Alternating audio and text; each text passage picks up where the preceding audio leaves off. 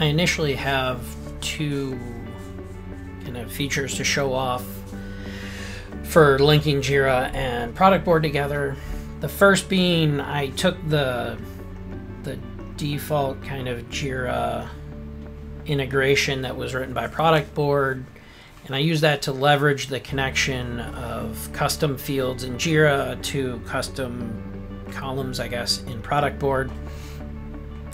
And what that allowed me to do is to summarize information. So if the idea is that we would like, you know, a product manager to be able to look at ProductBoard and see what's going on in Jira,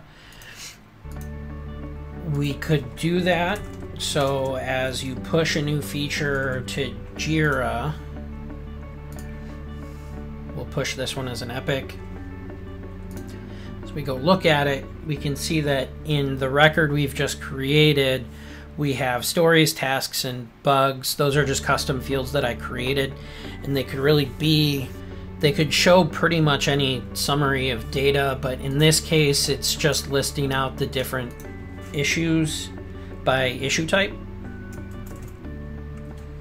So if I just quickly create a bunch of different types of records,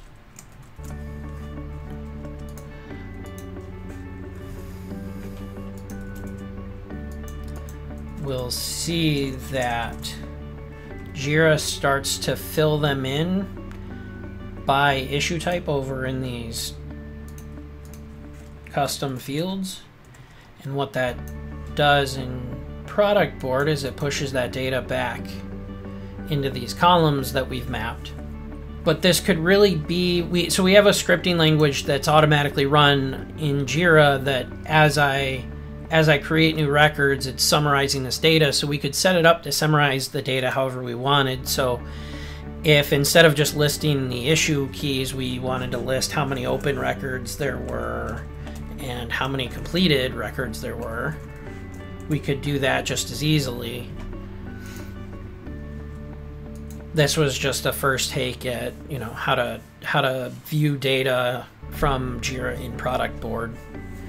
We're pretty much only limited in what we can do by how we would visualize it, both in Jira and in ProductBoard here.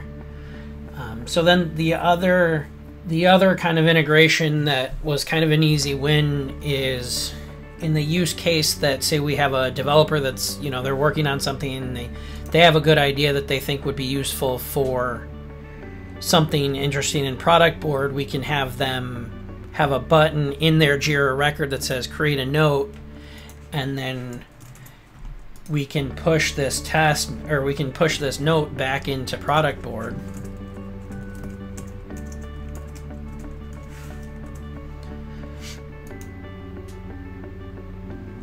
By just asking for those three pieces of information. In Jira, what'll show up here in a second is that it gives us confirmation that it actually went out and created the note, and then when we go look at our notes in ProductBoard, we see that this is the new one that I just created.